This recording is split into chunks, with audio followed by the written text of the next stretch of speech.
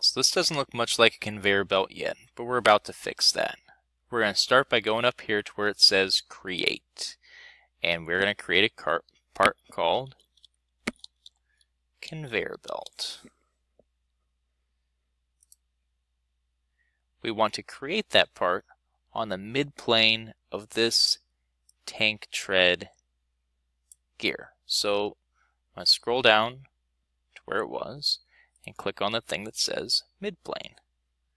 Alright, now that I have that there, I am going to go to start a 2D sketch, and I want to sketch it in the middle of that guy there.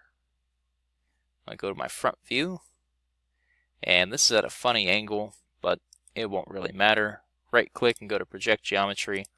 We want that center point there. We want a center point of one of these guys up here. We want a center point of one of these, and a center point of that. Let's go to a circle. We're going to use that middle center point, and the one from that. Middle center point, the one from that. Zoom out. We're going to draw a big line across the top. Right click, go to line. We're going to draw a big line across the bottom. Go up to where it says tangent. Click your line, click your circle, click your line, click your circle. Repeat. Right click, say OK. Right click, go to trim.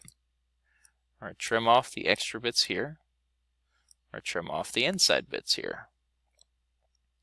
And now, right there, where those two come together, we are going to make a work point. So let's finish our sketch first. And this is a 3D kind of a thing. So I'm going to go here where it says point. I'll find that right there. Okay. Now that I have a point, I'm going to go to a rectangular pattern. And I'm going to grab that point. The direction it's going is this way. And I want it to go not just for 1 inch. I'm going to change this from spacing to curve length. It's going to measure the length of this entire curve going around. It says 32.299. And the number of points that I need is going to be 32.299 divided by, and if you know the distance between that point and that point, it becomes very, very helpful. In our case, this is going to be divided by 0.386. And before you click OK, click these two little arrows here.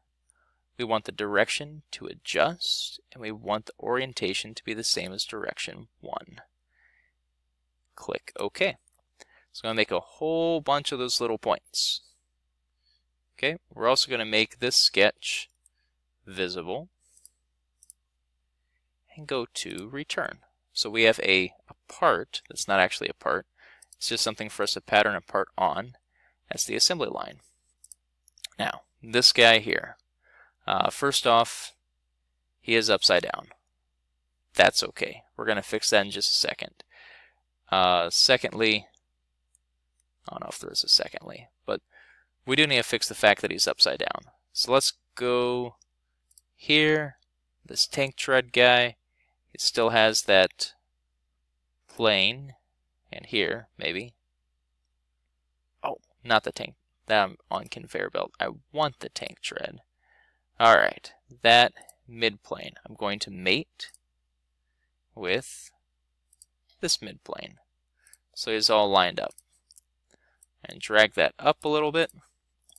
When I click on this and hit the plus sign, you'll notice it says constrain at start point.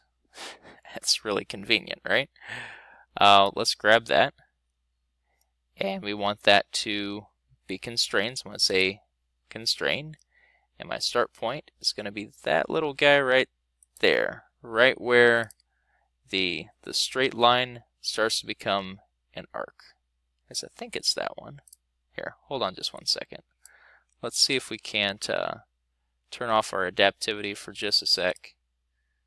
That's right-click on the thing with the blue and red circle, uncheck adaptive, and see if we can't move that out of our way. I think that's actually the point that I want.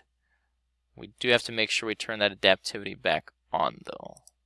So if you want to move these gears, you have to turn off adaptive. Before you go forward, turn it back on.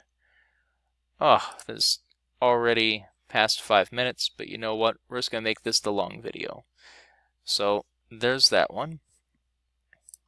This guy, we're going to go to, where was it?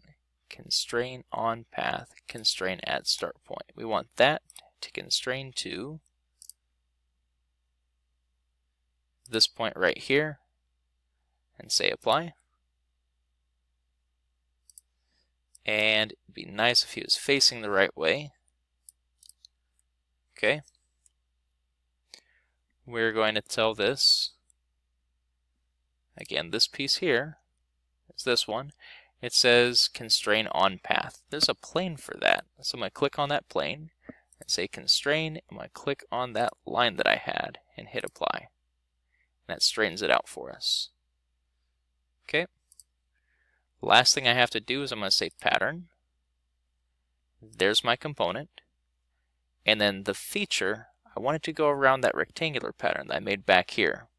But that was in a model view. I'm in an assembly view. So I click the drop down, go down to model view, and then scroll all the way down to where the conveyor belt is.